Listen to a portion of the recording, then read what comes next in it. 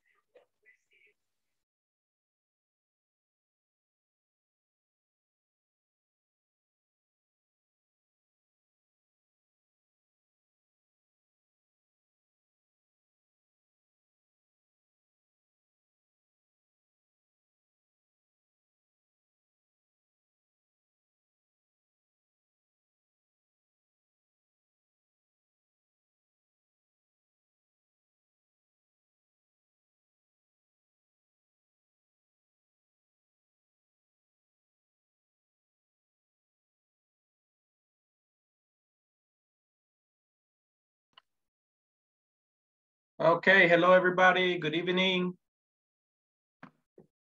Good evening. Good evening, teacher. Okay, how is everybody? Are you having a good night? Yes? Yes. All right, very good. Okay. Yes. Ajá. Questions? ¿Cómo van en la plataforma? Are you in section 4? Finishing section 4? I finish all section. Yes. Finish everything. Okay, good. Congratulations. All right, so nadie se está quedando atrás, ¿verdad? No queremos ahí en el último día, ustedes están ahí tratando de solventar, right? No. Right, el último día, pues probablemente todos estamos ocupados, no les podemos ayudar. All right, very good.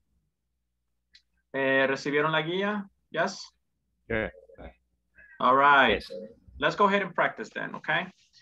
We have in one of the videos, 4.5, el 4.5, ese video is English possessive pronouns, okay? So we're gonna go ahead and look at the possessive pronouns, right? Now, ustedes han aprendido subject pronouns, right? The subject pronouns sería I, you, he, she, it, we, they, and you, plural, right? So these are the basic subject pronouns, right? Allí es donde prácticamente iniciamos, ¿verdad? Con el uso del verb to be, right? I am a doctor. He is a pilot. Okay. Después pasamos, creo que fue en la sección 2 también, adjectives, right? My name is Carlos, right? Your name is Pablo. Her name is Fatima, right? For example, right? So usamos the possessive adjectives. Estos son adjectives. Possessives muestran posesión, ¿verdad? El nombre te pertenece a ti. My name is Carlos. Okay. Now, ahora vamos a aprender estos. Pronouns. Okay. Pronouns. All right, very good. So, antes que continuemos, vamos a sacar la attendance. All right. Very good. All right, quickly, Freddie Emerson. Freddie Emerson. Mayra Roxana. Present, teacher. Monica Esther. Present. Natalie Priscilla. Present. Okay. Pablo Alejandro. Present, teacher. Paola Alvarado. Present. Pavel Eduardo Herrera. Rafael Antonio. Present. Rebeca Saraí. Rodrigo Antonio. Present. Rodrigo Daniel Meléndez. Present. Rolando Eliseo Martínez. Present. Rosa del Carmen. Present. Ruby Guardón. Present. Ruth del Carmen. Present, teacher. Sandra Elizabeth Espinal. Sandra Lisette Merlos. Sandra Lisette. Sergio Javier. Present, teacher. Okay, thank you. Silvia Raquel. Present. Silsa Saraí. Present. Tania Fabiola. Present. Tatiana Beatriz.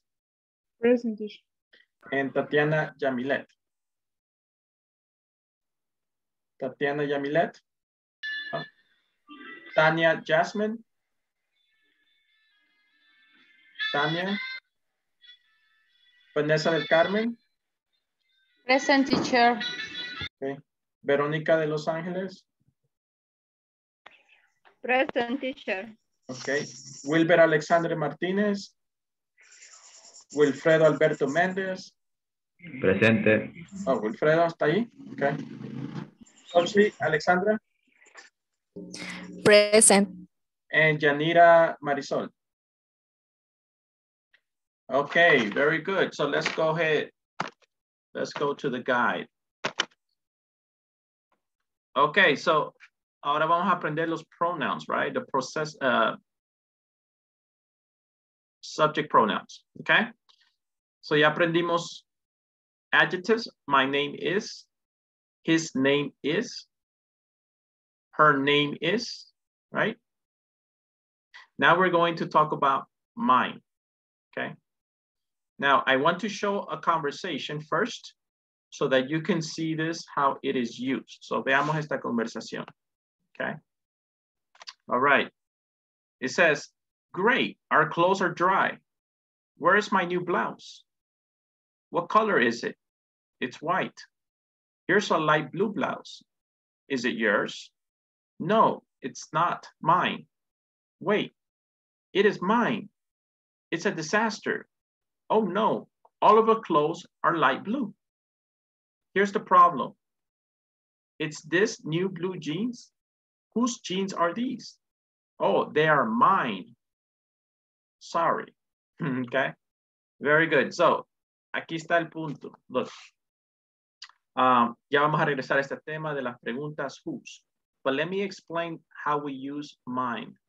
Okay. All right. Here's an example.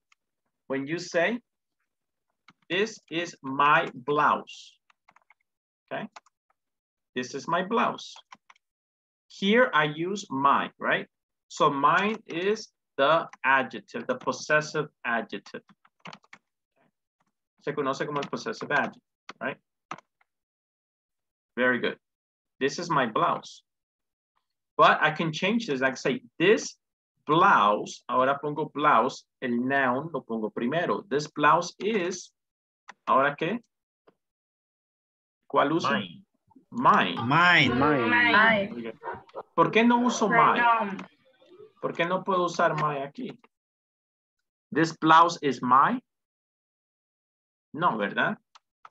Ya les voy a explicar por qué. So this is the pronoun. Very good. Because look, right? An adjective, ¿se acuerdan lo que le dije la regla del calificativo en inglés? The adjective goes before the noun in English, right? En el español es al revés. But in English, the adjective goes before the noun, okay? The adjective goes before the noun. Okay. So, ¿cuál es el noun aquí en la primera oración? This is my blouse. What is the noun? ¿Cuál es el noun? Blouse. Blouse. Right? Okay. Very good. Entonces, ¿cuál es la regla acá del inglés? The adjective goes before the noun. Entonces, lo que tengo antes es un adjective, es un adjetivo, es un possessive adjective. Right? Very good. Next, I have blouse here. This blouse is mine. Okay. This blouse is mine. Entonces ahora tengo mine here, right? Como un pronombre. An object pronoun. Okay, se conoce como un object pronoun. ¿Por qué object pronoun? Porque este es el sujeto de la oración y este es el objeto de la oración. Subject, object. Okay. Otra forma de recordarse esto es simplemente si yo voy a poner de lo que estoy hablando, si yo lo voy a poner al final de la oración, yo voy a usar my. Si lo voy a poner antes, entonces voy a usar mine. ¿Ok? No sé cuál forma sería mejor para ustedes recordar. En realidad no importa, ¿verdad? Lo que se tiene que acordar es que si lo que yo voy a describir, de lo que estoy hablando, está al final, entonces tengo que usar antes un possessive adjective. Si lo que yo voy a describir está al final, perdón, está al inicio o antes, entonces tengo que usar un object pronoun. ¿Ok? Otro ejemplo, another example, let me see. Okay. This is her, let me see, voy a usar his. This is, let me see, our, there. Let me see, solo quiero ver una cosa. Okay. All right.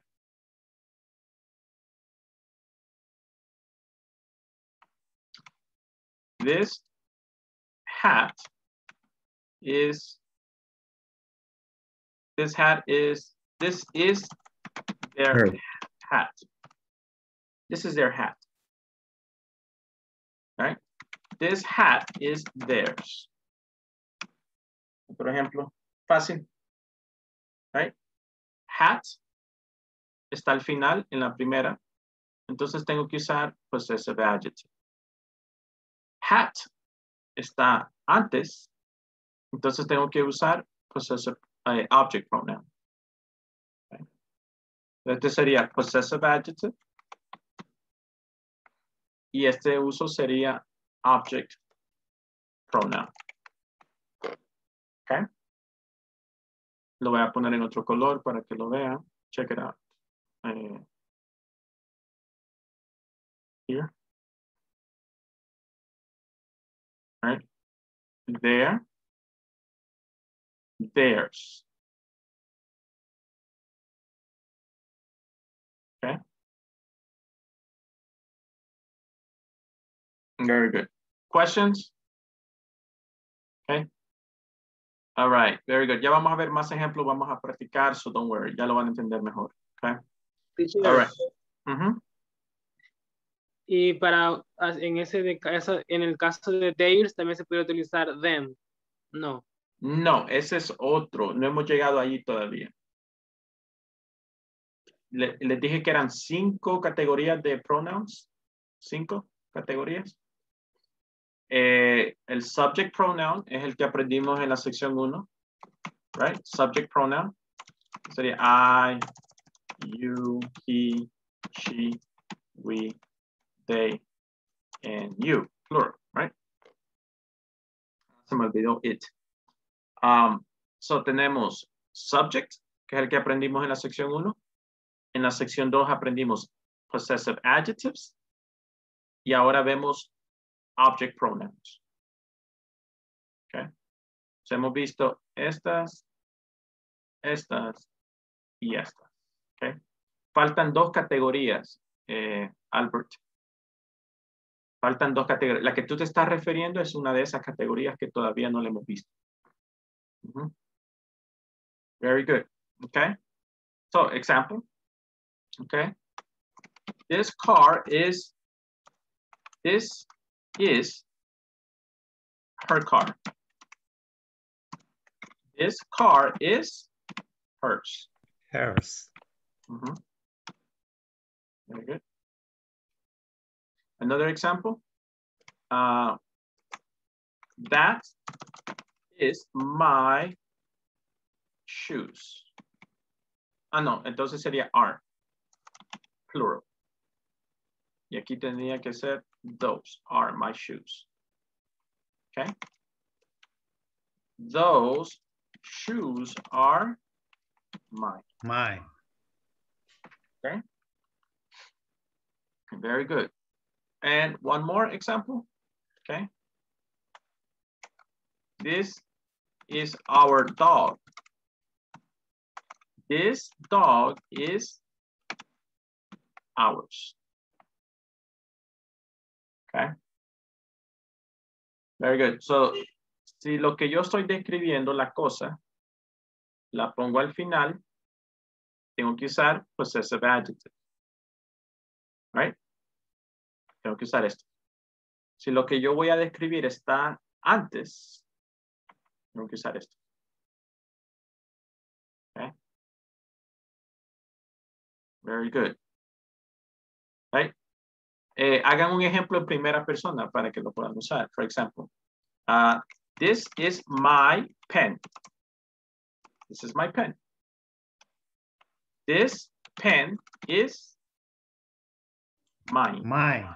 Correct. Very good. Very good.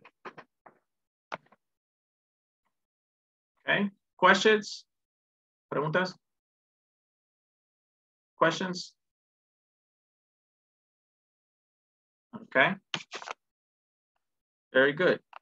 Now, está el uso de esta pregunta aquí, where they say, whose. Okay. Whose quiere decir de quién o a quién le pertenece. Okay. Whose shoes are these? ¿A quién les pertenecen estos zapatos? Whose shoes are these? Okay. Whose hat is this? Whose hat is this? Okay. Very good. So es para preguntar a quién le pertenece esto, right? Right. For example, te encuentras algo en el piso, right? And you say, right, no, tú quieres ser honesto, right? Y te dices, whose wallet is this? ¿A quién le pertenece esta cartera? Right? Whose wallet is this? Whose cell phone is this? Whose cell phone is this? ¿Quién le pertenece esto? Whose cell phone is this? Okay, questions? Questions? Yes, teacher, I have a question. Yes. In this question, I use the word whom. No, whom is for a person, is for a person, but no, aquí no. No cuando algo le pertenece a alguien. Okay. Thank you, teacher. Whom podría ser así, for example. Whom are you with? Right? Pero normalmente también puedes decir simplemente who are you with? Okay. All right, very good. So this is questions, all right? When you want to ask if something belongs to someone. ¿A quién le pertenece esto o esta cosa? Okay? All right. let's do a practice. Now, aquí está el cuadro, Alberto, right? Tú me preguntaste, me hiciste una pregunta. Hemos visto subjects, right? Hemos visto possessive adjectives, correct? Y ahora vimos possessive pronouns. Estos, right? So, queda pendiente estos. Right? Y este es el que se refería a Albert, right? Okay. So, y hay una categoría final. Hay una categoría final que todavía no la han visto. Okay, very good. So, queremos estar aquí por lo menos, ¿verdad? En el nivel. Subject pronouns ya deben de usarlo, ¿verdad? No se confundan con he or she, porque he es masculino, she es femenino. No se confundan con eso, right? Possessive adjectives, eso los tienen que manejar para decir esto le pertenece a algo. My name is, my last name is, and possessive pronouns es lo que aprendimos ahora. All right, let me give you an example, okay? Te voy a explicar Albert y a todos también, ¿verdad? No solo Albert, pero para los que quieren saber un poquito más, quieren usarlo los cuatro. Aquí está los cuatro que vimos aquí, se los voy a explicar acá. Subject pronouns, I have a red sweater. Normalmente usamos I con el verb to be, right? I am, he is. So, normalmente usamos o con algún tipo de verbo auxiliar, como por ejemplo have. I have a red sweater. She has a red sweater. So, ahí está el uso de I, right? Y ustedes lo han usado con el verb to be, I am. Yep. Usted dijo que cuando se refiere a otra persona no hay que usar have, sino has. Sí, en ese caso, por ejemplo, si tú quieres, aquí estoy usando have, right? El verbo auxiliar have. I have a sweater. Yo tengo un suéter, ¿verdad? I have. Pero si el sujeto sería he or she, no puedo usar have. Tengo que usar has. Right? She has a red sweater. Okay. Pero lo que les quiero explicar es que I normalmente se usa con el verb to be o con un verbo auxiliar. Okay. Como en este caso have. All right, very good. So ya vieron have. Ya vieron I. Ahora vamos a ver my. My sweater is red. My sweater is red. Okay. So ahí está el possessive adjective. Ahora vamos a ver el pronoun. Possessive pronoun. The red sweater is mine. Este es el que estábamos introduciendo al inicio, ¿verdad? The red sweater is mine. Y este es el que preguntó Albert. The red sweater belongs to me. Me pertenece a mí. Right? That's basically what you're saying. Do you see, Albert? Aquí está me. Okay. ¿Por qué? El último. Ok, porque the red sweater es el sujeto de nuestra oración. Y el objeto de la oración es me. All right. So, no se preocupen mucho por eso. Right? Eso lo van a aprender en el siguiente módulo. Lo van a ver más. Lo que sí quiero es que entiendan los tres primeros, ¿verdad? Ahí, serían estos, right? I want you to focus on those. Okay. Okay, let me give you an example. Right? ¿Qué pasaría si vengo yo aquí? Les escribo un ejemplo.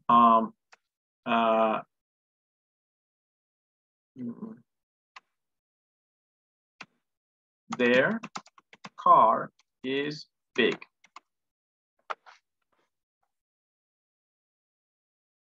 Now, let me see. Let me change it.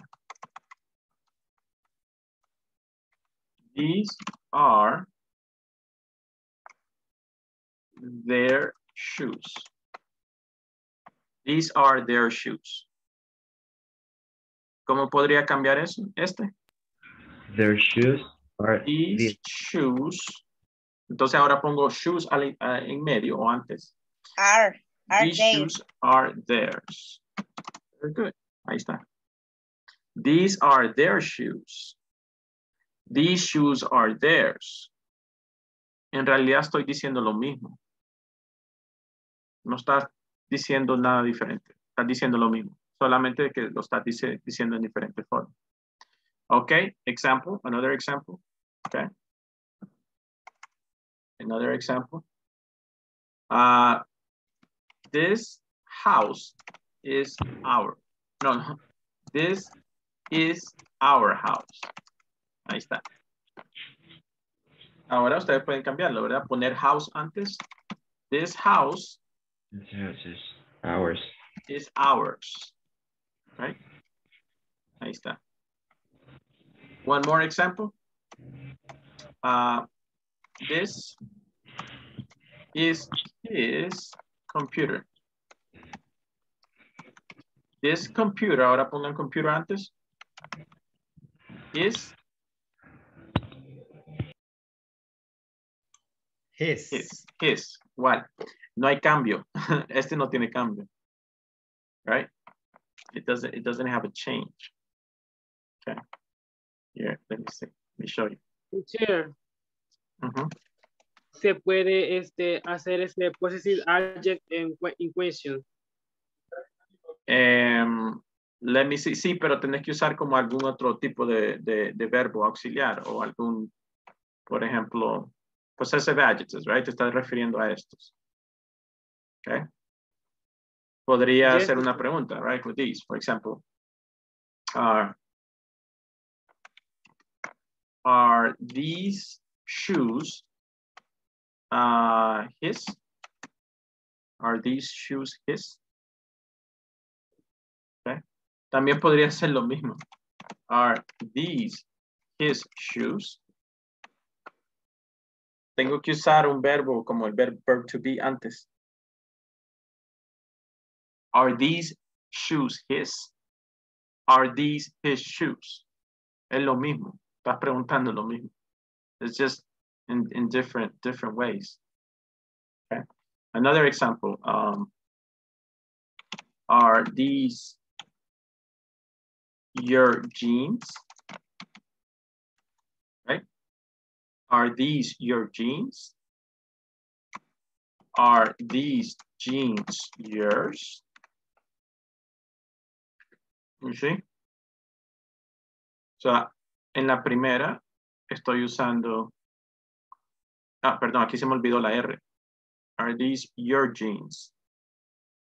Sería your. Are these your jeans? Are these jeans yours? It's the same. Es lo mismo. All right, another example. Are these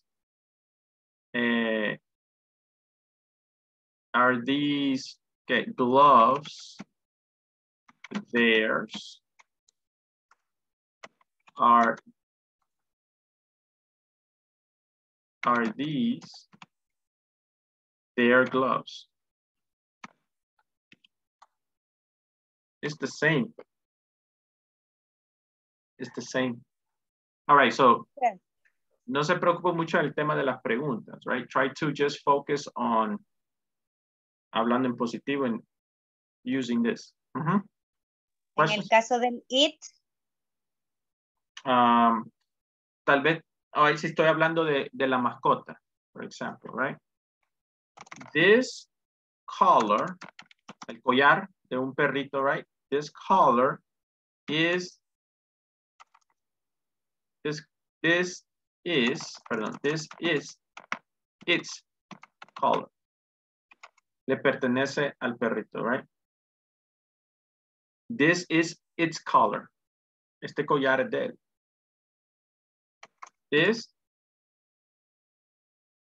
This collar is It's. Sí, pero no suena muy bien, right? It's like, no mucho se usa. Por eso aquí hay una X, like, es que Por no normalmente, usarlo. no, ajá, normalmente no te va a salir. It's like, no se va a entender. No es que está malo, sino que simplemente no se va a entender. Okay. Very good. Now, en el tema de los possessive adjectives, right? For example, this sweater is hers. Okay. This sweater is hers. It's her sweater. También lo podemos decir así. It's her sweater. También, right?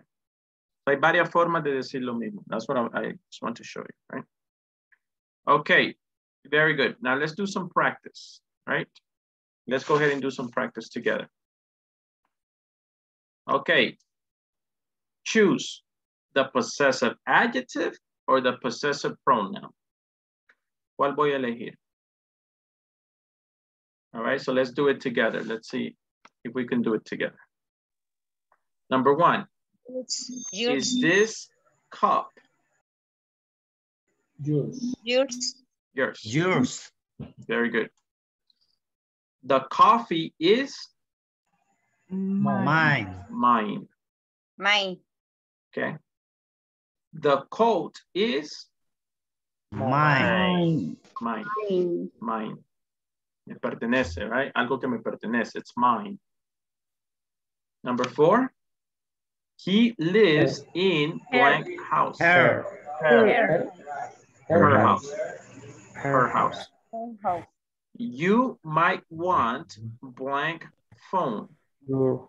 Your phone. You. The new car is? Theirs. Theirs. Theirs. Very good, very good. Number 7. She cooked Our food. All. our food. Our. She Correct. can get our food. She cooked our food. Very good. Our food. Don't stand on blank foot. My food. My foot. Don't stand on my foot. Very good. She gave him blank suitcase. Teacher, sorry. Her suitcase. Mónica está haciendo una pregunta. Ok, Mónica, si quieres, puedes abrir tu micrófono, no hay problema, Mónica. Ok. Es que tenía una pregunta en la primera, porque la primera dice, is this cup? Yo siento que habla de una taza. No sería your. No, porque le pertenece a esa persona. Estoy nombrando la cosa antes. Right? No al final. Okay. Esa duda también. This cup, is this your cup? No, say, is this your cup? Correct. Sería your entonces. Correct. Is this your cup? Your, Gracias. Wait. No, espérate. Es que hay un verb to be antes. Is this cup yours? See, it's this one. Look. It's yours. It's this one. Right? Ustedes me están confundiendo. Is this yours? Teacher, usted dijo que cuando va antes is, are, I. Sí, pero esta es una pregunta. La orden aquí es un poquito diferente porque es una pregunta. So remember that. Is this cup yours? Is this sweater yours? Is this sweater his? Is this sweater ours? Yeah. Okay, very good. Let's go. Let's continue. We're almost finished. Number 10. I met blank mother. Their mother. I met their mother.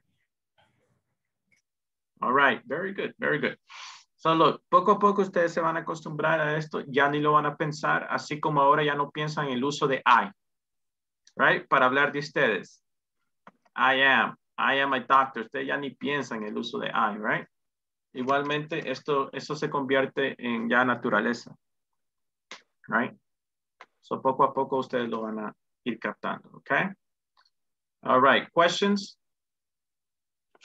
All right, let's go back. Hold on. Okay. So aquí está la categoría, right? Subject pronouns, possessive adjectives, and pronouns, right? Por el momento no se preocupen mucho por object pronouns. Eso lo van a ver después. Okay. So right now, focus on the ones that we have, okay? How can I do examples? Aquí hay unos ejemplos. I have a red sweater. My sweater is red. The red sweater is mine. Okay. Y el otro sería the red sweater belongs to me. Very good. Okay, questions? Right, lo mejor que pueden hacer es practicar, así como yo hice esto, look, right here. What you guys can do is practice this. Right, con excepción de este, ¿verdad? Yo lo tiré allí solo por extra. But ahorita lo que tienen que saberse son estos, right? So practice. You can do first talk in first person. Hablen en primera persona primero. Ya después pueden empezar a hablar en tercera persona. Okay? All right. Questions? Preguntas? Okay, very good, very good. Okay, so quiero simplemente revisar un poquito la plataforma. ¿Cómo van? ¿Qué necesitan? Hay algunos ejercicios como este que casi todos me escribieron por este. Okay. No importa, puede ser de la sección 4 o 5 hasta del examen. Solo que el examen no le puede dar la respuesta. Teacher, Uh-huh. ¿cómo saber cuando uno tiene que poner, es que vaya, por ejemplo, hice en la sección 4, Uh-huh. o sea, los tenía buenos, pero me hicieron todo error porque simplemente algunos no les puse el apóstol, entonces no sé cómo saber cuándo ponérsela o no. Vale, ok, vamos ahí. ¿Te acuerdas cuál ejercicio era?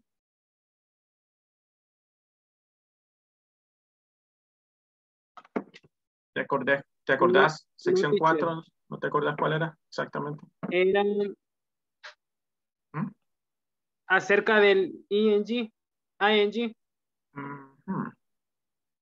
Deja ver.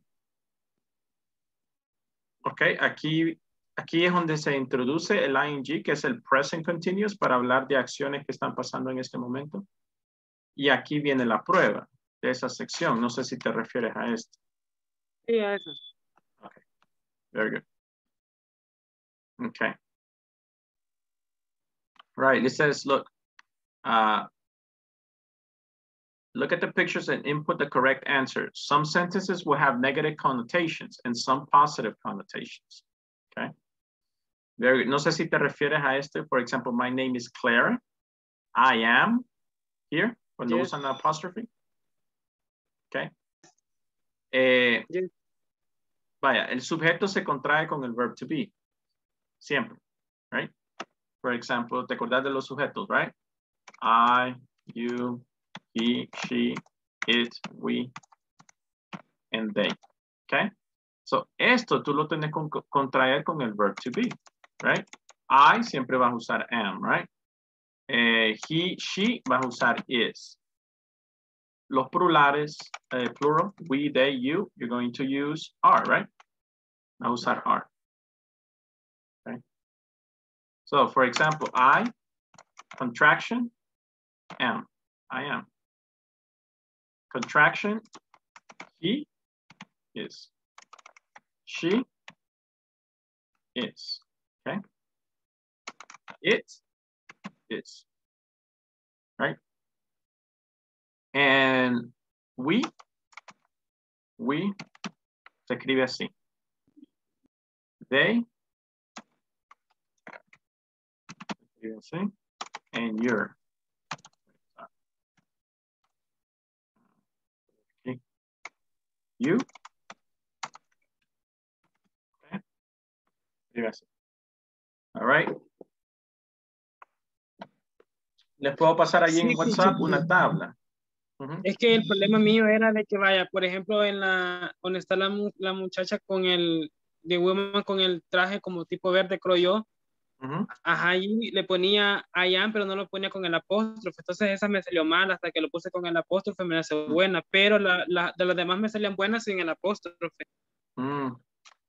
But I am. Okay. All right. Quiero ver algo. Let me see. Hold on.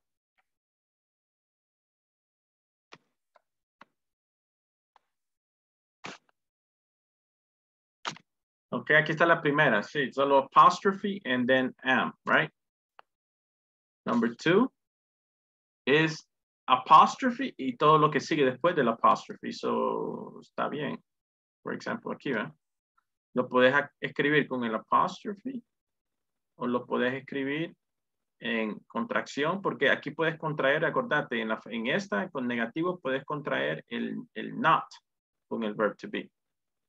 Okay. Ajá, yo lo ponía solo are, no ponía en their, sino que they are. Es que aquí, vaya, hay varias formas. Aquí está lo que está diciendo, they are not wearing sunglasses, right? Aquí hay varias formas de escribir la negativa. Tiene más formas de escribir la negativa que la positiva. Tal vez por eso habían varias opciones. Right? Number 1, puedes contraer el sujeto con el verb to be. They are. Y seguir escribiendo. They are not wearing bla, bla, bla. ¿Ok? Esa es una forma. La otra, ¿cuál sería? Contraer el verb to be. They aren't. Correct. Ahí tú lo dijiste, ¿verdad? Contraer el verb to be con el negativo. ¿Ok? Oh, perdón. No, es así. ¿Ok? Thank you, teacher. Y la última forma, escribirlo todo de un solo, ¿no? Todo largo. La forma larga. Es que el negativo tiene más opciones de contraer. Tal vez por eso no te salía. Thank you, teacher. Ok, con el tema del apostrophe, no es un tilde. So, asegúrense de que su teclado esté configurado al inglés. Ok. All right, so, deja ver, hay una página en Google que encontré. ¿Cómo? Ya les voy a enseñar cómo hacer el apostrophe en su teclado si es configuración de español. No sé. Canal 39 pizza. Out 193, ¿va? ¿Es así? Hay un código, ¿verdad? Es Alt y hay un código. Sería Out. Aquí está. No sé si lo pueden ver ahí en Google. Apostrophe, ¿verdad? Sería Alt 0146. No me acordaba el número, perdón. So, lo mejor que pueden hacer es hacer esto. Si su teclado no pueden encontrar ese apostrophe, y probablemente no lo encuentren porque eso es del inglés, ¿verdad? Si tienen su teclado configurado al inglés, perdón, al español, tal vez no les sale el apostrophe. Entonces lo que pueden hacer es Alt 0146. Quiero ver si lo puedo hacer acá. Aquí en Google. Alt 0146. Ahí me sale el apostrophe. Ahí está. Entonces lo que pueden hacer es eso. Ahora, recuerden, después de eso, no le den espacio y sigan escribiendo, ¿no? ¿Verdad? Por ejemplo, si yo voy a contraer they are. They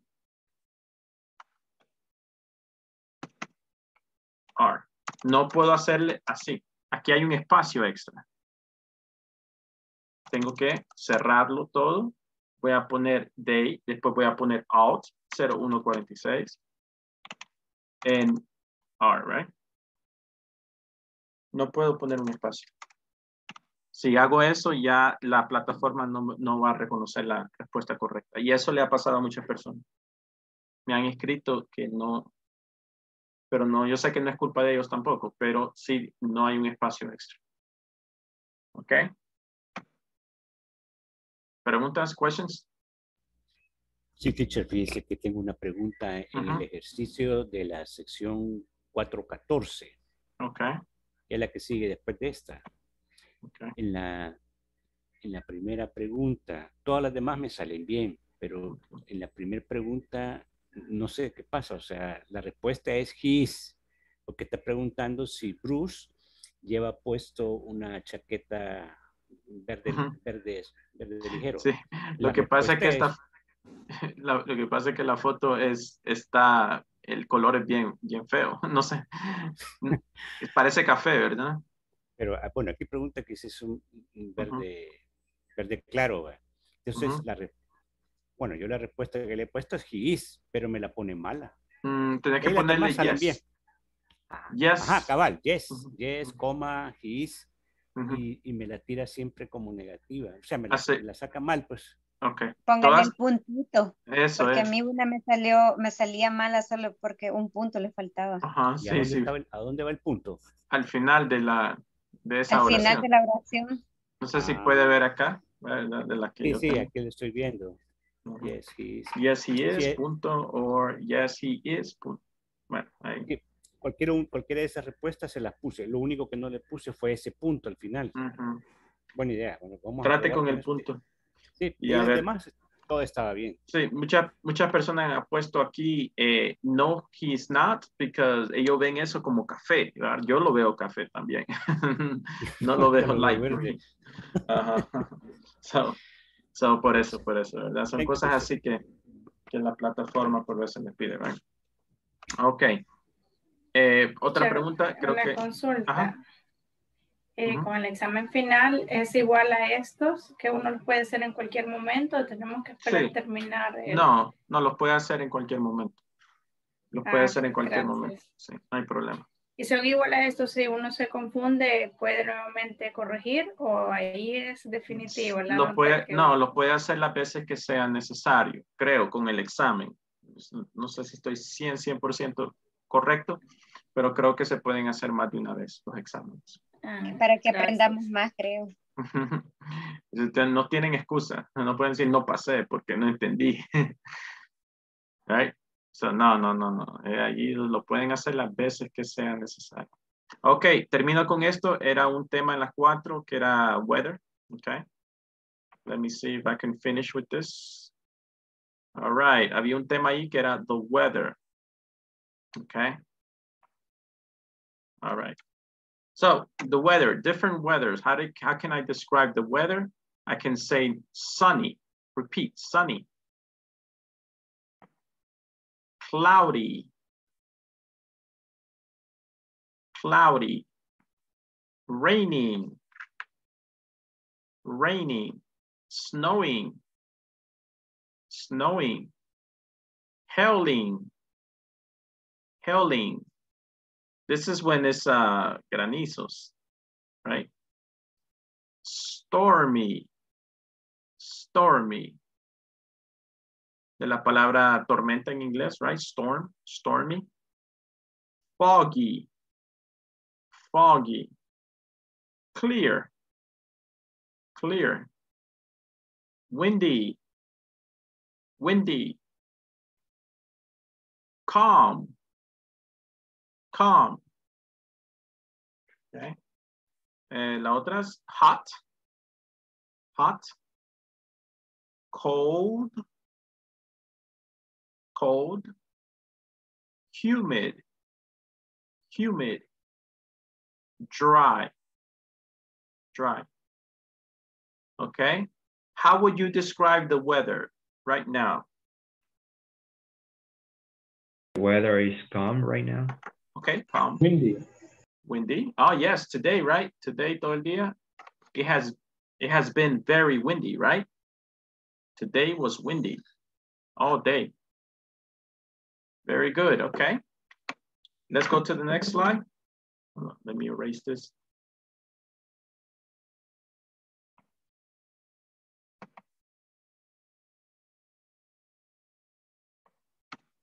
Okay. Here's, for example, some vocabulary in English. Sometimes we say here, mostly sunny, mayormente soleado, mostly sunny, okay? In English, we have two types of measuring systems. Se dice Celsius or Fahrenheit. Los dos sistemas, right? Celsius, creo que es así, Celsius. Celsius. Fahrenheit. No estoy seguro si se escribe así. I have to check. Con A al principio. Con A. Okay. Fahrenheit. Con A. Very good. Okay.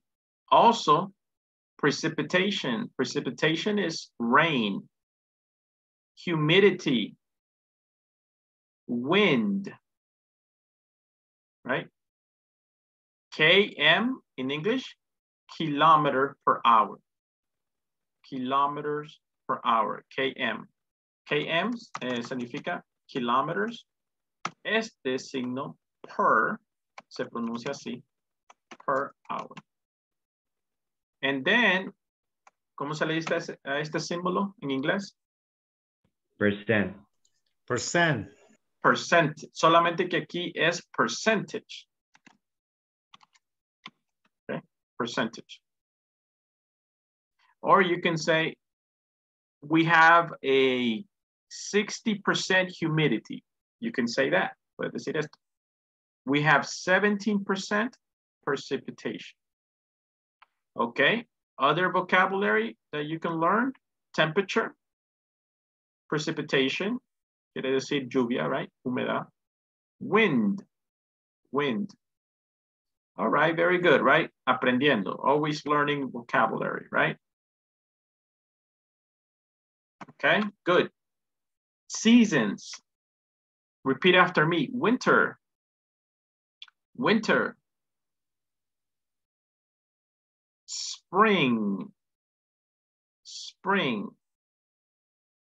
Summer. Summer. Autumn. Autumn. También a este se le conoce como fall in English. Fall, right? So we have 4 seasons, right? In the United States or most, for example, Canada, United States, right? Aquí nosotros solo tenemos 2 temporadas, right? We only have winter and summer. But other countries, they have 4 seasons. Winter, spring, summer, and autumn, or you can say fall. Okay? Preguntas, questions? About season. Okay. Describe this weather. Describe this weather. It's Summer. cold. Sunny. Summer. It's sunny, right? Probablemente summer, yeah. Mm-hmm. It's cold. Okay. Alguien The dijo weather- cold. No. It's cold. Fog. No, this was clear. Clear. Perdón, perdón. Clear. Right? Sunny. Right? What about this one? Describe this weather. How would you describe this one? Cloudy. Stormy. Cloudy. Very good. Well, Right? Stormy. También. How will you describe this weather? It's Rain. raining. It's raining. Very good. What about this one? It's cloudy. Cloudy. Cloudy. Very good. Stormy. Parece una tormenta, right? Stormy. Storm. What about this one? Snowy. Winter. Winter. Correct. Snowing. Yeah. What about It's this cold. one? It's cold. Cold. Cold. Cold. Yeah. Yes, very good. Snowy. Okay. What about this one? It's windy. Windy. Windy. Windy. Yes, very good. Windy. What about this one? It's hot. It's summer. Sunny. Summer. Summer. Probablemente summer. Yes. Humid. Hot. It's hot. Hot. hot. Mhm. Ready. Very good. Hot and humid. Hot. Humid. Hot and humid.